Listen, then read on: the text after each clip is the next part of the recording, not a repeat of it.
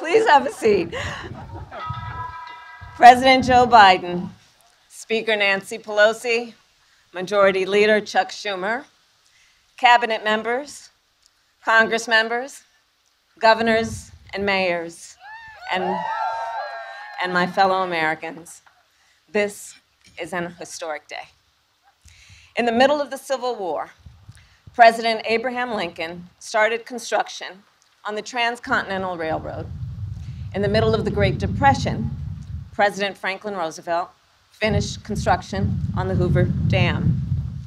President Dwight Eisenhower signed the National Interstate and Defense Highways Act in the middle of the Cold War. And today, President Joe Biden will sign the Infrastructure Investment and Jobs Act into law. Indeed, is an historic day today. From the very start of our administration, we were determined to follow through, not just on our promise to invest in our nation's infrastructure, but on the promises that the American people have heard for years now. And we would not be here today were it not for your leadership, Mr. President. From the very start, you welcomed Democrats, Independents, and Republicans to meet with us in the Oval Office. You welcomed ideas. You welcomed debate, all in the service of getting this bill done. And here is what I know to be true, Mr. President. You are equal parts believer and builder.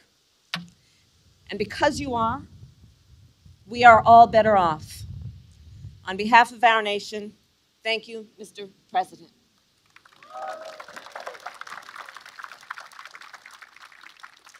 And of course, our administration did not arrive at this day by ourselves. We are also here because of leaders in the House and the Senate who worked on this bill together, who voted for this bill. And we are here because of the millions of Americans who believed that we could get this done. Well, we got it done, America. We got it done. In many ways, this day embodies our character as a nation. It demonstrates exactly who we are. We are believers through and through. We see what can be unburdened by what has been. We are as bold as we are determined to do big things. The Infrastructure Investment and Jobs Act proves that. It proves that in America, we have the courage to believe a better future is possible and to build it together. After this bill is signed into law, millions more Americans will go to work in good-paying, good union jobs.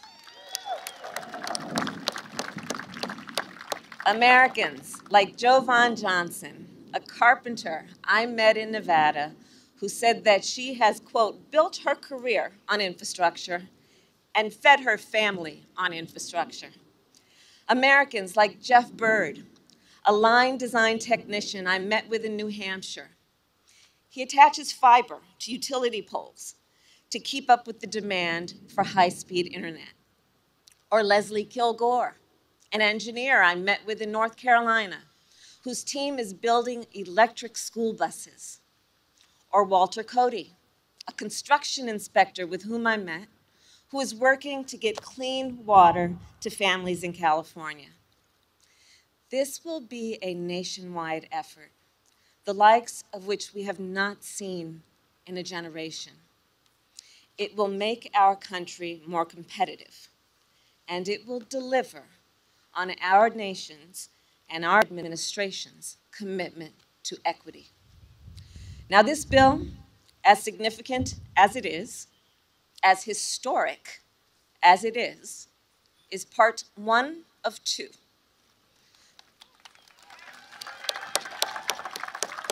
To lower costs and cut taxes for working families, to tackle the climate crisis at its core, Congress must also pass the Build Back Better Act.